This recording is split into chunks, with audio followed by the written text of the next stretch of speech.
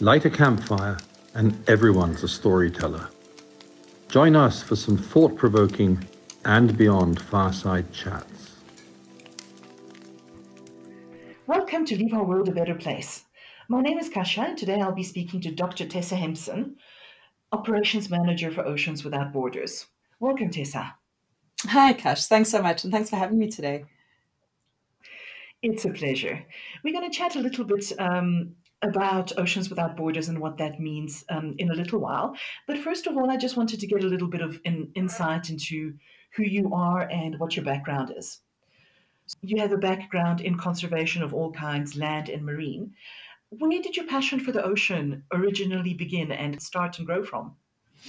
It's an interesting question because I grew up in the bush, and the closest ocean was many hundreds of kilometers away. So it's I believe it's something that sat in my gut from an early age. But I was fortunate enough to grow up in a very wild environment. So on a farm in the escarpment hills of the Lowveld in South Africa. Growing up in the bushveld with lots of wild space around me, and parents that were passionate about the natural world and who taught me the names of trees and bugs and birds from a very early age. I think I've just always had an ingrained passion for wild spaces, and I've always valued having those big wide expanses around me, I think. Yeah, so I suppose the bush space was sort of that was home, that was what I knew. And then going on holidays down to the Natal South Coast with my parents and my brother during the school holidays. We stayed with my grandparents, and they had a house on the coast that was, I think, a lot of my marine inspiration. There were windows facing the sea from, almost every room. And this big blue expanse of the Natal South Coast was just like this, endless horizon, and just this really kind of wild, untouched, like next frontier that I think really drew me in. And then, Dad, of course, was teaching me, all the names of everything in the rock pools and stuff. And it's such a wild coast as well. So you've got to sort of, you've got to learn how to navigate it, to just even go for a swim is, you end up with your face stuck in the sand quite easily. So it was an environment that just, you really felt like you needed to spend time to get to know it. And all these little treasures on the beach, like shells and pieces of corals. And then Dad would explain to me, like what a coral reef was. And they're like these little pieces of skeleton on the beach, and to try and reconcile in a child's mind, where this came from, and that it was actually an animal, and there was this crazy ecosystem out there in this blue expanse. And I think that was the original hook. And then the more I started spending time in ocean communities, the more you hear these stories of these amazing adventures and these incredible underwater encounters. And, in those days, I'm dating myself a bit, but there were no GPSs or, anything like that. And if you knew how to get a boat through those big waves and get it out to sea and find these reefs and, find the spot you were looking for, then, you'd earn that through really spending time on the ocean and getting to know it. And I think, that mystery and that promise of just, seeing things that no one else had ever seen before, or having experiences that, you'd be telling for years and thriving off, I think that really is what drew me in, is just that real sense of just unknown wildness and adventure. Yeah, it really is an incredibly alluring world that just draws you in once you start exploring it a little bit. Yeah, and I know this is something you share, so I know you get it. So it's a big pull. Yeah. It's obvious that the ocean had a really great influence on your childhood, and obviously, going on from there on your working life as well.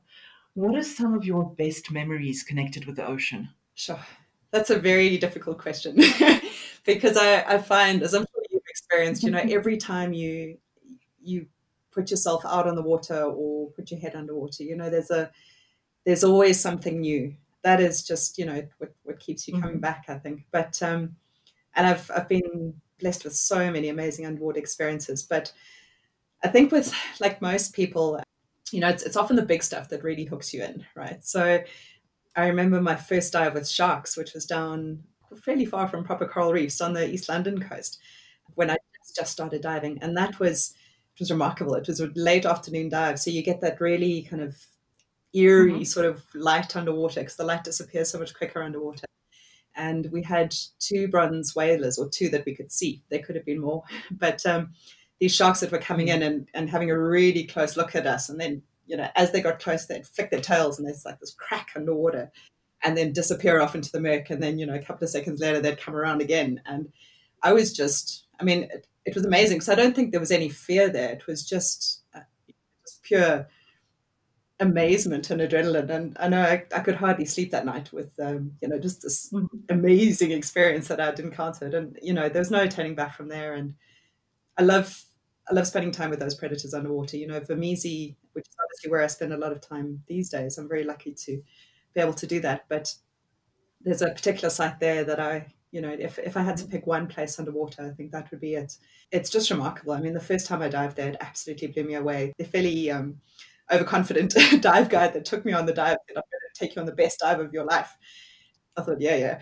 He was right. Hey, it changed my life, because it's a combination of, you know, just these magnificent predators. It's an aggregation site where you get a whole bunch of sharks coming together for breeding, and then they raise their young there as well, which is really special.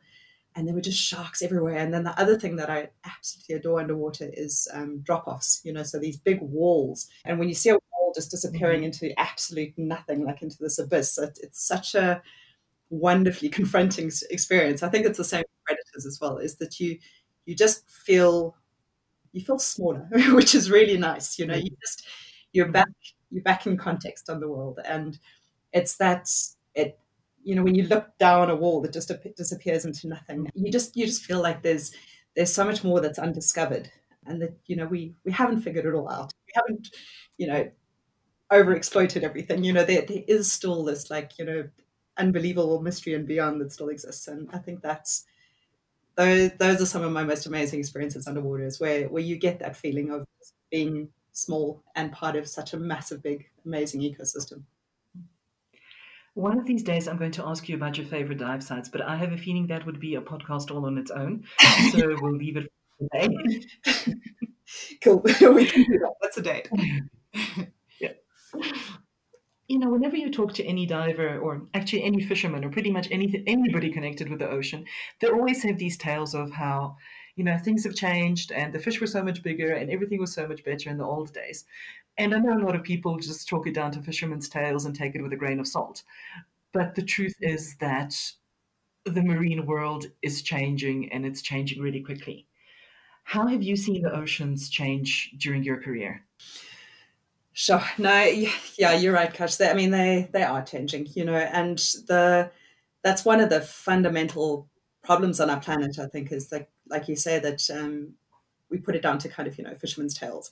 And it's this idea of shifting baselines. So you only know what you see in your short lifetime, and then that knowledge is lost, you know. So whatever we start with is what we consider normal. And for people coming into the world today, you know, what they see now is normal. So there's this kind of shifting understanding of what's acceptable and what's a pristine ecosystem. But the rate of change now is just unbelievable. So I was lucky enough to be able to do my PhD at one of the real centres of marine research in the world, particularly for coral reefs, at James Cook University in Australia. And I did a huge number of great amount of my work was on the Great Barrier Reef. And then I also had a few sites in Seychelles in the Western Indian Ocean. And working on coral reef ecosystems, there's no ways that you can deny that the change isn't happening very, very quickly. They really are one of the sort of canaries in the cage in terms of ecosystems on our planet that are, you know, showing us the impacts that are happening. So with my work, I was looking at how coral reefs, when they degrade, whether it's from flooding, you know, from sediment from rivers, or from coral bleaching, or from netting impact, or dynamiting, or whatever it is, you know, what the impact is through the food web, so through the fish that live on that reef. And a PhD is not a very long period of time, you know. It's, in my case, it was 4 years. And in the time that I was working on my PhD, I watched almost every single one of the sites that I worked on actually vanish, you know. So the corals I worked up on Lizard Island, which has been hugely impacted, unfortunately. And there's amazing regeneration there as well. But in the space of a few years, All of these reefs that I grew to know so well initially, they absolutely vanished. I remember on the last day of my my fieldwork, I went to go free diving just around the island as a bit of time out, and the reefs were gone. So between a massive cyclone and then a massive bleaching event, the corals had just been ripped, literally ripped off the rocks by the cyclones, and then those that had made it through that had been bleached and then disintegrated. And these cumulative impacts were like, there's just no denying when reefs are disappearing in front of your eyes in timescales of, a few years. And those reefs are actually, to put it in context, it was a lot of the Chasing Coral film on Netflix. It was a lot of those reefs were the ones that they filmed with the bleaching impacts. So yeah, coral reef ecosystems, I think, they're a very clear indicator of how reefs are, or how our oceans have been impacted. And then, I mean, in terms of fish sizes and numbers, there's I find old photographs are often a really good benchmark, a real honest indicator of how the changes happened. And you see the old fishing photos from 50 years ago, and that's not so long ago, of the fish that they were catching on the Zululand coast in South Africa. And, that have the guys, fish all laid out on the beach in front of them. And that was the day's catch. And fishermen do that now, today, and those are still very healthy ecosystems. But they'll see those catches today and go, geez, the old days, that was something else, eh? Yes. Yeah. And I mean, and then I guess the other major one that's, most people can probably relate to if they spend any time at the ocean is the pollution side of things. So, I mean, when you walk down a beach, as a kid on holiday 30 years ago, if you found plastic on the beach, it was like, oh, look, here's a piece of plastic. It was something that it wasn't the norm. It was something that you picked it up and you put in the bin, and it was like one piece. And now, most beaches in the world, if you take a handful of sand and you put it in a bowl of water, the sand will sink to the bottom, and there'll generally be, hundreds of little pieces of broken down plastic floating on the surface of the water. And that's that's a reality.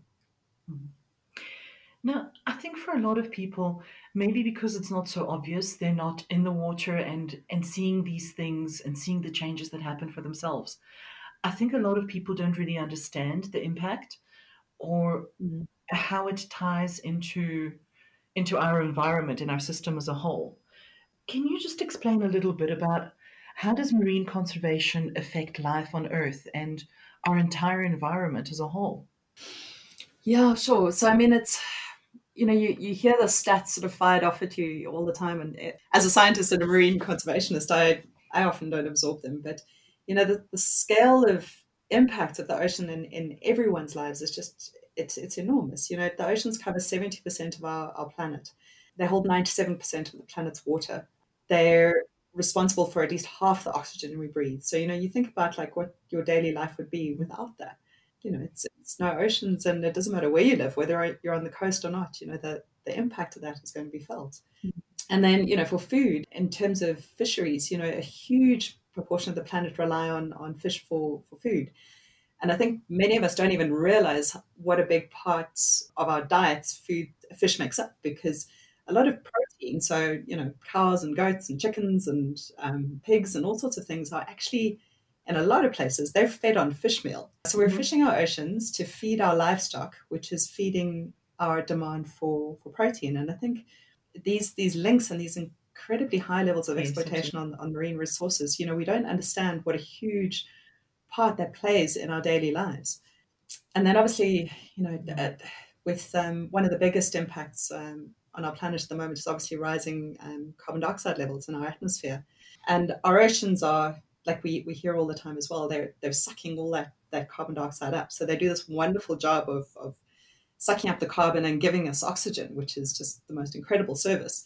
But there's only so much that they can take as well. And as the oceans warm, we hear about the rising sea levels.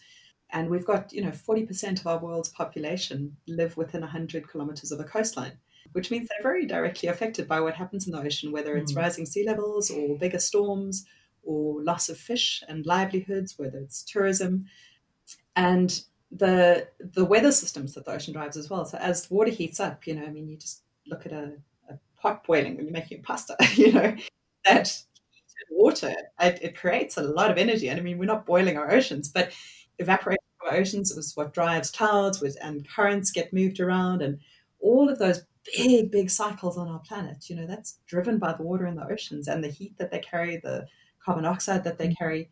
So when we start messing up those balances, there's a certain amount that can be absorbed, but there are obviously tipping points, and those tipping points are going to make life a lot more difficult for us. So I was talking to one of our sites is Benguera, and I was chatting to the team on Benguera yesterday about what we need to be doing, like what our strategy needs to be at the moment. And a lot of our work is working with the local communities who are obviously massively reliant on the ocean for their food, for their livelihoods through ecotourism, very often for the structures that build their homes. They're very related to that, and obviously a big part of the conservation that needs to happen.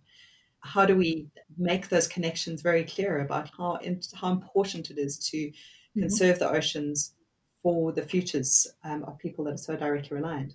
The realities are, if those ecosystems are damaged, then not only does the food go in terms of direct fishing resources, but you're going to lose a lot of revenue in terms of ecotourism, which provides a lot of jobs, not only directly, but through the industries that they support.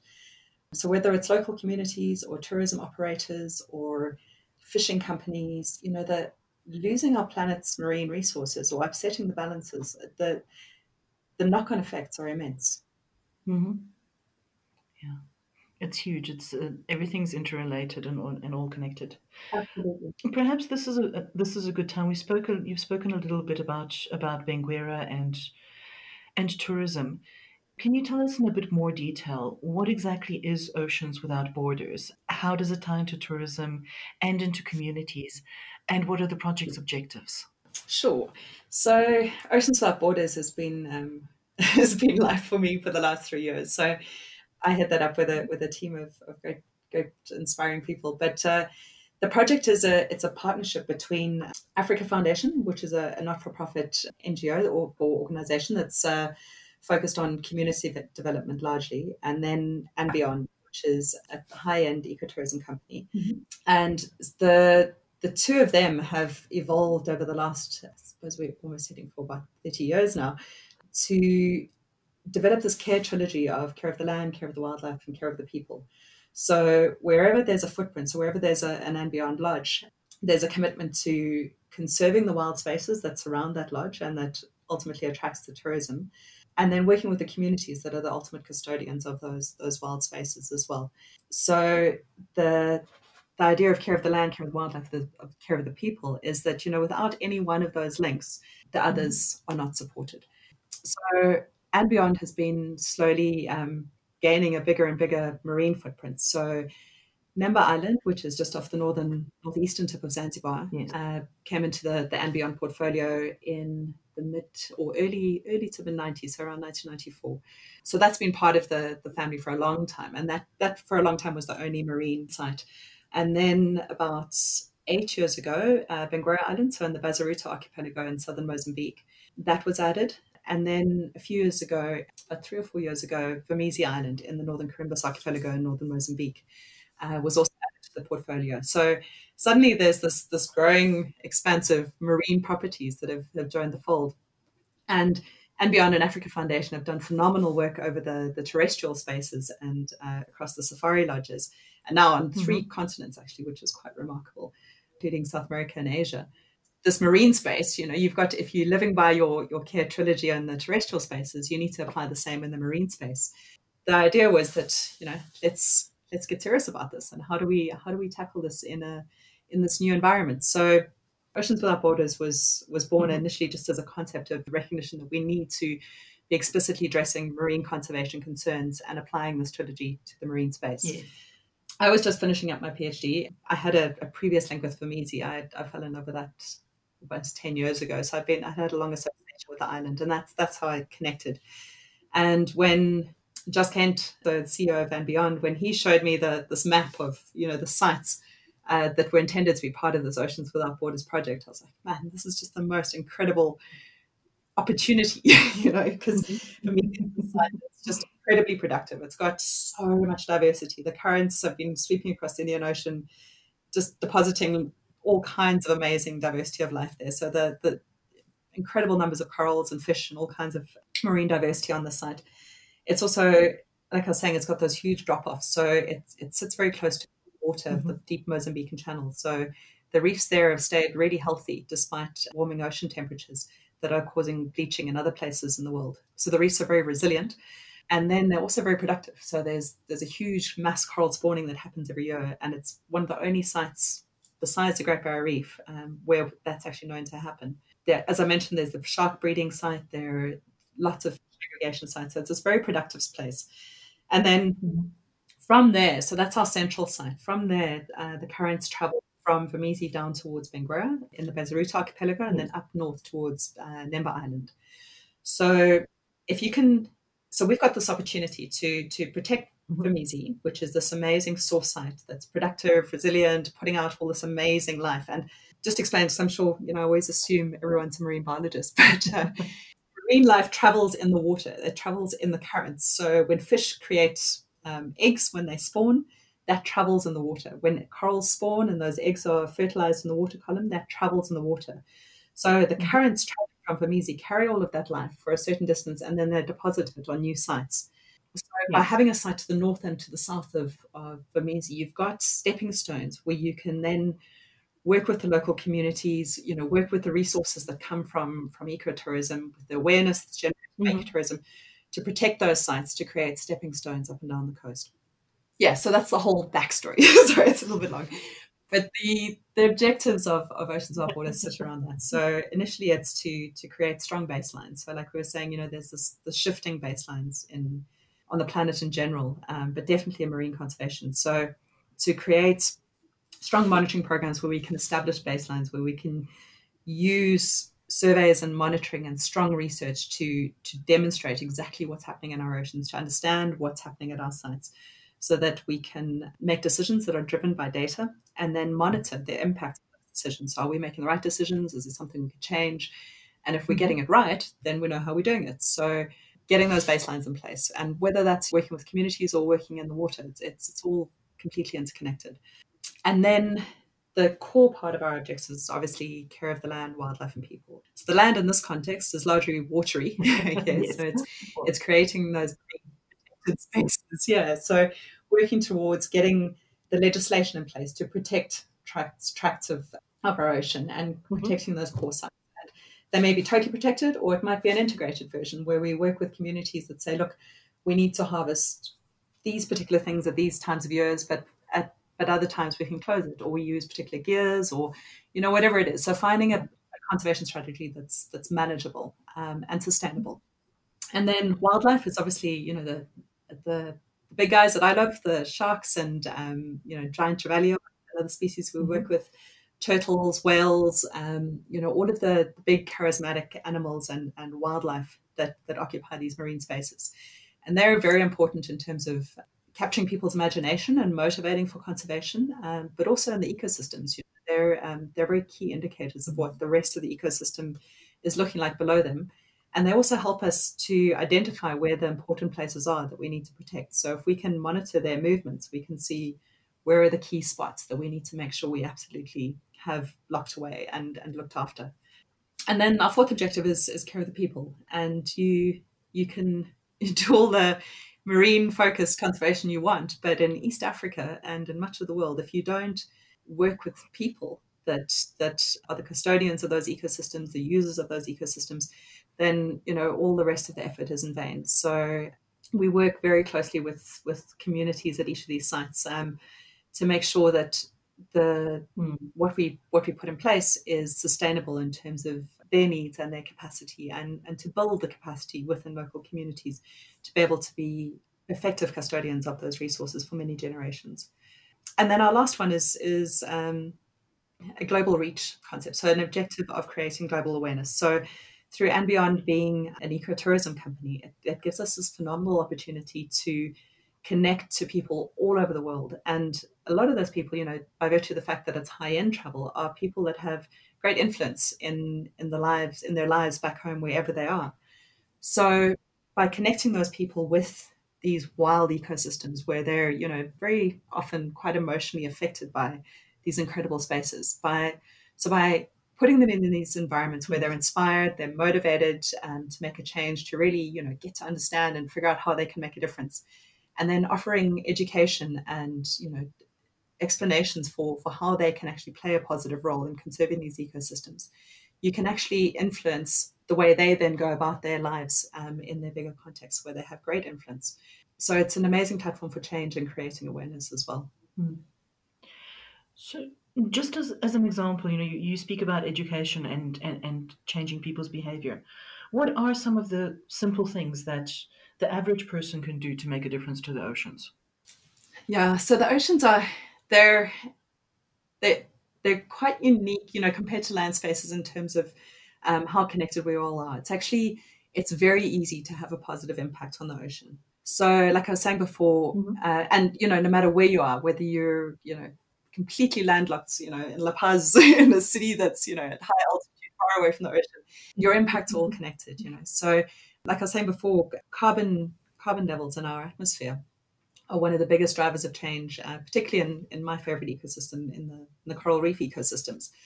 And to reduce the amount of carbon dioxide in the atmosphere is very easy in terms of our daily actions. We just fundamentally, if we consume less, so if we buy less, we produce less carbon. Everything that we buy that's manufactured is producing carbon dioxide. We need energy to run the factories that make the stuff that we buy. So in very basic terms, if you try to, when you're doing your groceries, buy things that are less manufactured, so more in terms of foods, buy raw foods, the less packaging they have, the better, because then no one's had to manufacture a plastic bag to put on your veggies. Also, by virtue of buying something that doesn't have a plastic bag on it, then you don't need to dispose of the plastic bag, which means there's no chance of that getting back into the ocean and having an impact.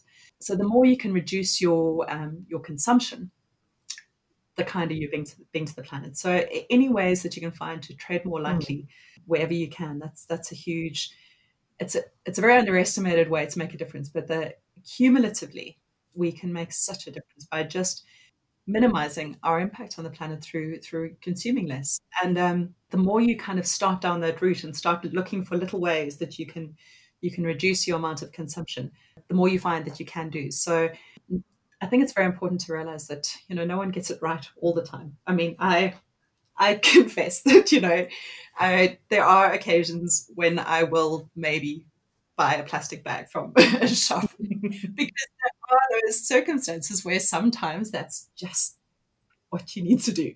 Yeah. But I think the important thing with this is forgive yourself for those. A lot of people are like, I can never make all the changes that are necessary. I just, someone else is going to do it. I don't have the capacity. I'm too busy, or I don't have the money to buy, all these locally sourced products and things like that. And that's fine. Do what you can.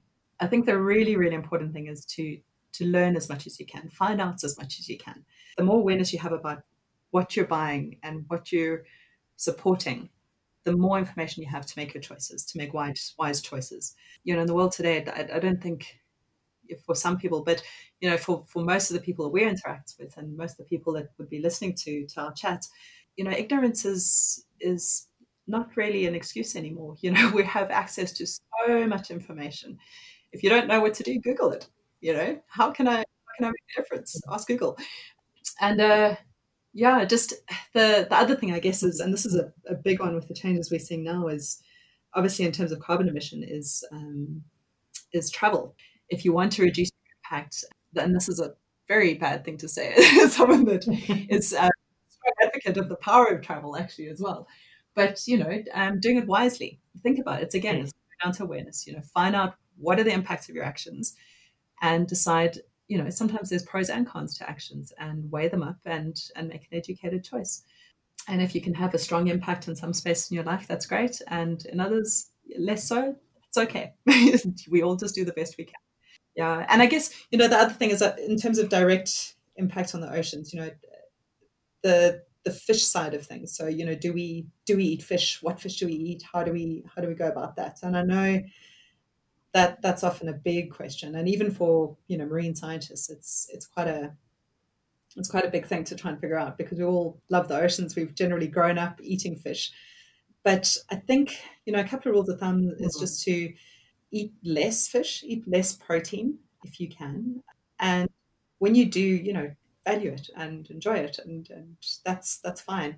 The lower down you eat in the food chain, and this is science talk again, but if you think about a sardine. A sardine is it's in a big school of sardines, and it eats things that are lower down the food chain. So it's a fish that generally is more sustainable because it's using less energy to grow, right? Because it's lower down.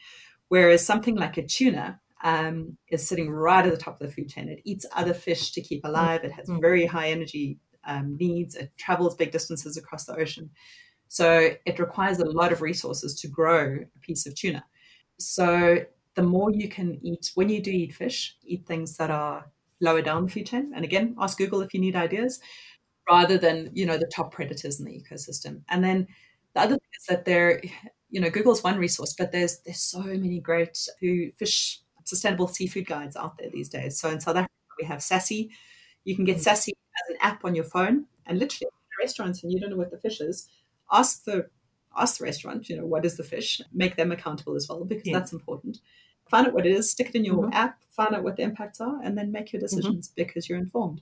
And most developed countries around the world have that sort of resource. So there's lots of information. I think be informed, make your decisions based on your information.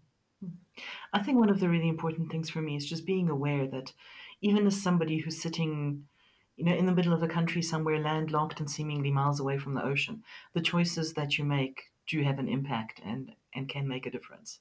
Absolutely. And that's the thing, with the oceans is because they're so connected to each of our lives, you can have a huge impact regardless of how close you are to the oceans in a very real way every day, just by thinking about how lightly you can tread on the planet. Now, you've spoken, when you answered that question, you spoke about the manufacturing and the impact that has. One of the silver linings that has come out of the sort of global shutdown related to COVID-19 is the significant drop in pollution in oceans, rivers, and lakes. How do you see this playing out post-pandemic? And do you think that there are ways in which we can ensure that pollution levels remain low? Sure. Yeah. I mean, like you said, it really, the fundamental thing is awareness. I think, COVID is offering us as a global society an opportunity for a major reset, in the way we do everything. And, I think there's, in a lot of political spaces, I think we're seeing that, we've all been forced to stop and just be. And the way we re-engage on the planet and restart our economies and our societies is going to be critical in terms of the way this planet looks in the next 10 years, and for our futures. Sylvia Earle says, I was part of a webinar conference with her last week, and she was saying that, our decisions now and the way we act in the next 10 years, in her opinion, are the most important for the next 10,000 years. And that's because we're at this incredible, really key tipping point on our planet. And, things like plastic pollution, it's seeing the difference that can happen in such a short space of time. I think, we need to grab that and use it as an example of, this is what is possible. We've done this. Okay, we've reduced plastic, we've reduced carbon emissions. We have these, prior to COVID, it was just the way we went about life in the world, and it was the norm, and everyone's too busy to really think about doing it any differently, and it's too much effort to change the way we do it. During the pandemic currently, we've been forced to do it differently, and we've been forced to make that change very, very, very quickly, overnight for some of us. And I think we need to hang on to that and go, look what's possible. We're doing this. It's not a matter of changing anything. We're doing it. So let's keep doing it right. Let's maintain these lessons that we're learning. But it really is down to each one of us recognizing that and taking those lessons forward and demanding it in our communities, in our societies, in our workplace, and saying, let's take these lessons. It's been a tough time, but there's some amazing benefits that come out of it. And one of them, like you say, is obviously the reduced pollution levels. On the flip side of that, obviously, people are using disposable masks and single-use plastics to keep things sort of sealed and untouched. Do you think that there's a concern about what kind of effect this is going to have further down the line? Yeah, absolutely. And I mean, I think we're all realizing that this COVID-19 world that we find ourselves in is not going to change overnight either. I think we're going to be living with things like, face masks and gloves and all that sort of thing for a long time to come. But I think we just need to get innovative around it. And I've seen some great innovation. I mean, through our Africa Foundation networks, there are a lot of craft groups and things like that. And, a lot of them have just instantly moved to making masks.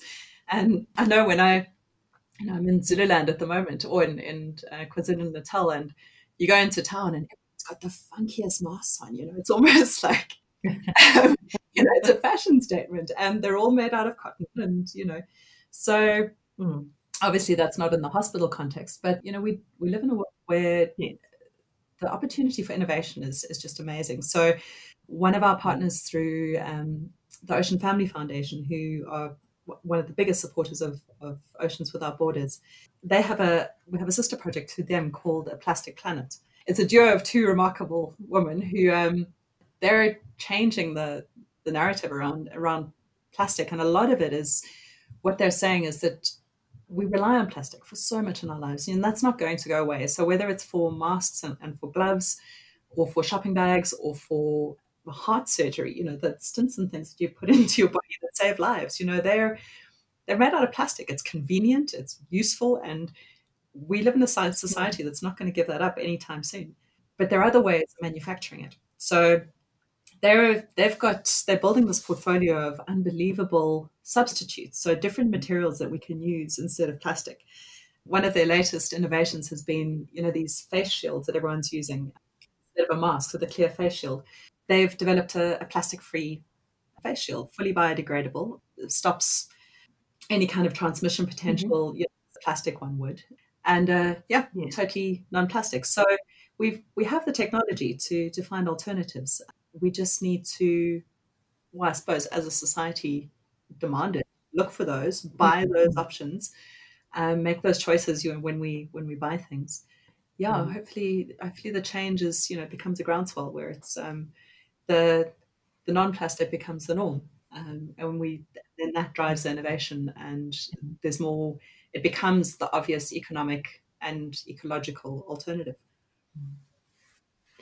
Now, you've mentioned the significance of the next 10 years in marine conservation. Where do you see marine conservation as a whole heading during that time? And how do you think we can get the situation turned around and to sort of offset some of the pretty scary projections that we've heard about in terms of the need to protect marine environments and marine species before they're entirely wiped out? Yeah, so this is a big one here, and the clock is ticking. But I think it's an exciting time to be in the marine conservation space, because I mean, even if you're not particularly focused on marine conservation or tuned into that world, I think most people would be aware that there is a growing recognition of the urgency of finding sustainable solutions for our oceans, and that growing awareness and that increasing recognition of the need for big change is very exciting. And I think it's, like you say, we've got very short timescales to do this. We've got to turn this thing around quickly, and for that reason, it's got to be on global agendas. It's got to be in high level political conversations. It's not something that we sort of can talk about in marine conservation circles and scientific labs and conservation groups. It's got to be at scale. And the exciting thing is that there are a number of avenues that are really starting to drive this agenda. So one of the key ones is the Sustainable Development Goals released by the United Nations.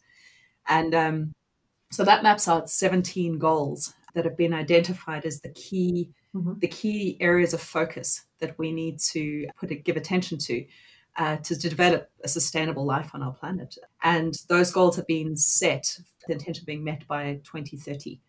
And within those, global the SDG, so Global Sustainable Development Goal number 14 is life below water, which is marine conservation, right? That's our oceans.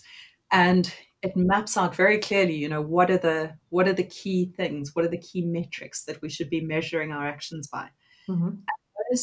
Those metrics can be used, you know, across everything from conservation organizations to industry, political level, the country level.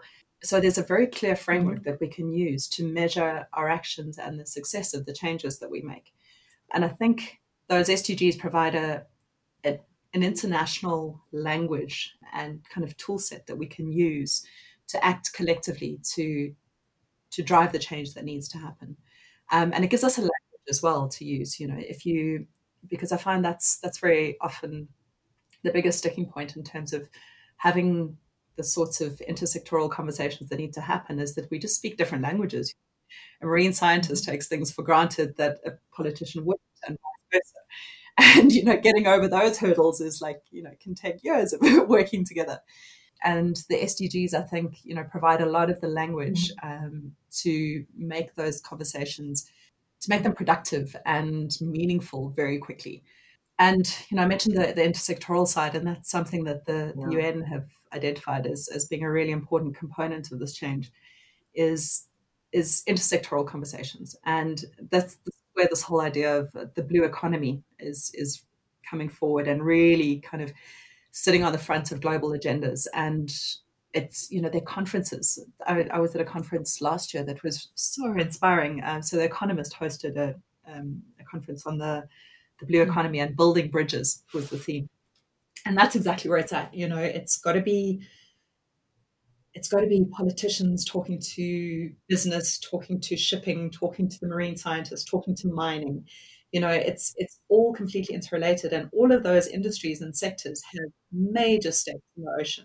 And if we don't work together and talk together about how do we do this thing in a way that's economically sustainable and profitable, politically acceptable and profitable and sustainable, and environmentally sustainable, you know, then no sector is going to stand on its own. So having those intersectoral conversations, I think, is really where it's at. And the fact that they're starting to happen is incredibly exciting.